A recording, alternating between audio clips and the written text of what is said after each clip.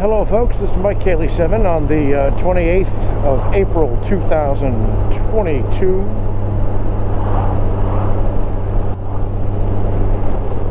And I am heading to work. Let's see if I can do that nice corner today as I head in. So today is brought to you by the letter A for Alzheimer's, or D for dementia, or M for memory loss. Why? I'll tell you why. Because 2 days ago I made a video and I put it out yesterday, and in that video I said I had an epiphany and I would tell you in the next video. Well, then yesterday morning and evening I did 2 more videos, which I have not put up or even edited yet, and totally forgot to talk about the epiphany.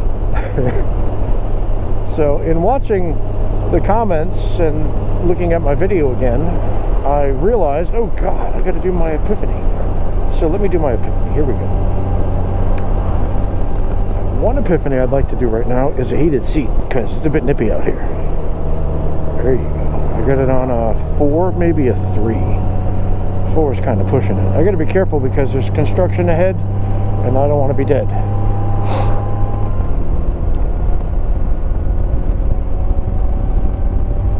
Oh, there's nobody out today. Good.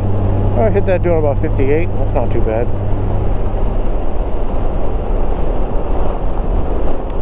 So again, to reiterate what I was talking about previously, the thought of starting over at this age was not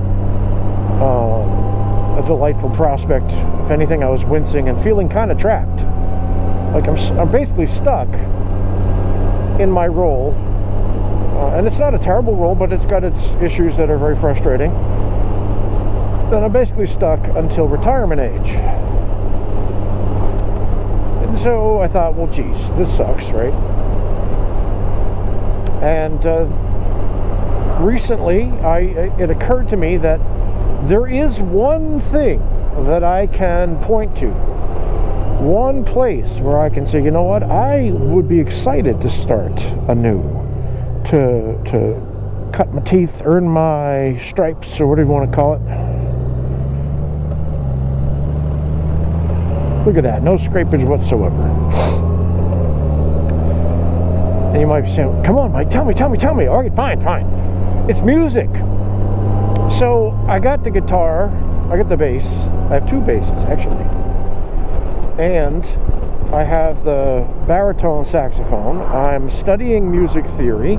I am learning to read sheet music, learning about chords and scales and how to make music and play music. And I'm just at the very, very beginning. These are my baby steps. But if I continue to do this, it gives me something really creative to do and something really exciting for me to do, because it's so new for me and I just feel like I know nothing. And I love that. I love learning things, absorbing things, and that's what I've been really focusing on, to the point where I can't think of much else. And it's kind of like learning a new language. Well, it's very much like learning a new language. There's a guy named Victor Wooten. He gave a TED talk of sorts on that very subject. Victor Wooten is apparently very, very, very famous for being one of, if not the best bass players ever. And he talks about how he was born into music. Music was his language. While he was learning English as a baby, he was also learning music as a baby. And it wasn't sitting and practicing. Just like you wouldn't sit and practice English as a baby, you wouldn't sit and practice an instrument. So his first bits were about music, you know, listening to music, singing music. His brothers were all playing in a band, and basically they told him, the reason mama had you, or she said, you know, the reason I had you, son, is because we need a bass player. So he grew up in music. And when he was handed his first playable guitar, it was a bass. When he was handed his first playable bass, he was just able to just blubbada. He had a good time just playing. and it wasn't right and it wasn't wrong, and he just did it. He's like, when you're a kid, when you're, you know, between 1 and 2, and you say something incorrectly, like let me think of a good word that's an irregular verb. So, for example, thought, right? I thought about something. Well, a little kid, because he's learning language, the brain picks up that ed ending for past tense, so the kid doesn't realize that there's a special circumstance for the verb think, and so the kid will say, I thinked it, I thinked it, I thinked it a lot.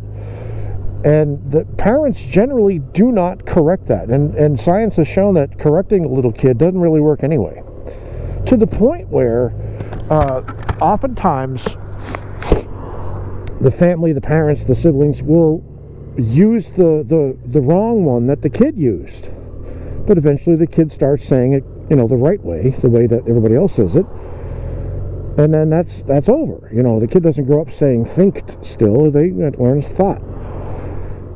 So the same thing happened when he was learning music and bass and all that.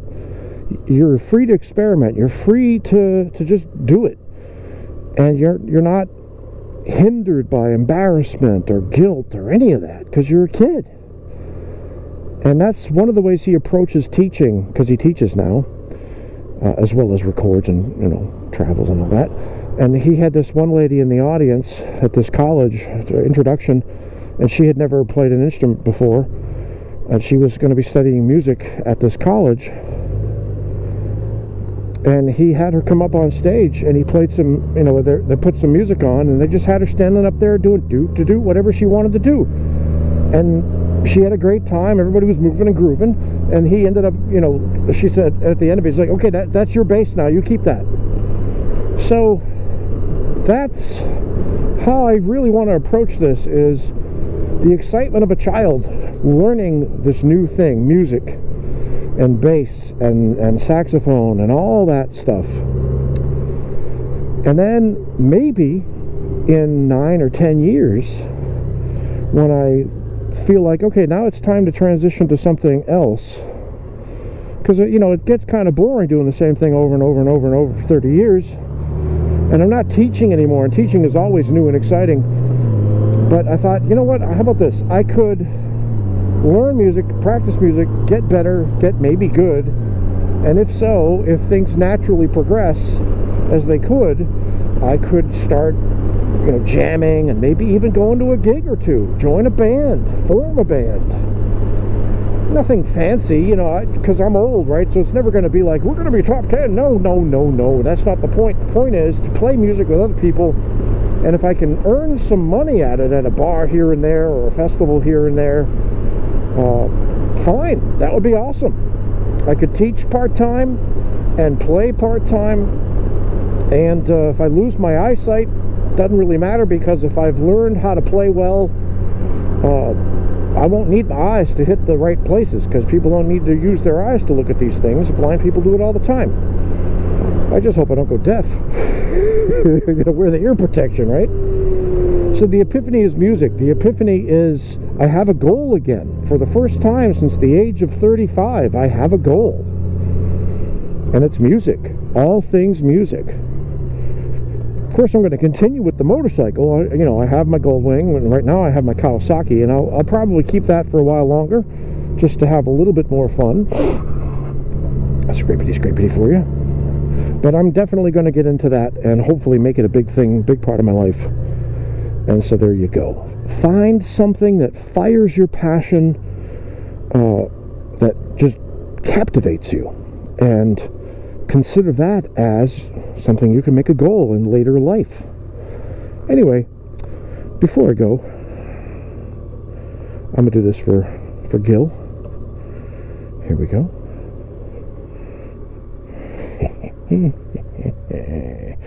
Yeah, baby. Here, look at that, huh? Look at that Goldwing. I got that lighty uppy thing above my license plate. That's a new add-on. I gotta get this thing re-registered, damn it. The month is almost over. Isn't that beautiful? Hi, it's me in shadow. So yeah, gorgeous Goldwing. My kid is 7. We'll talk to you later.